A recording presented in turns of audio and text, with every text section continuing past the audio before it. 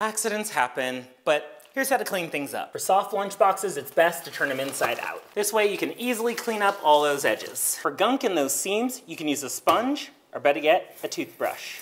Just a rinse should be fine, but if things are really messy, soap and water will do the trick. Just a little wipe down, we'll let the rest air dry while we finish our day. And if you're lucky, most hard plastic lunchboxes are lunchboxes with inserts. Those can be washed in the top rack of a dishwasher.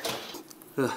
Lunchboxes can also smell kind of funky over time. To fix that, you can make your own deodorizing and sanitizing spray. We're gonna fill this up about halfway with rubbing alcohol. Then we're gonna dilute that with filtered water or distilled water. Just give that a little mix up. Give a light mist every day when you get home. That'll keep your lunchbox fresh and clean.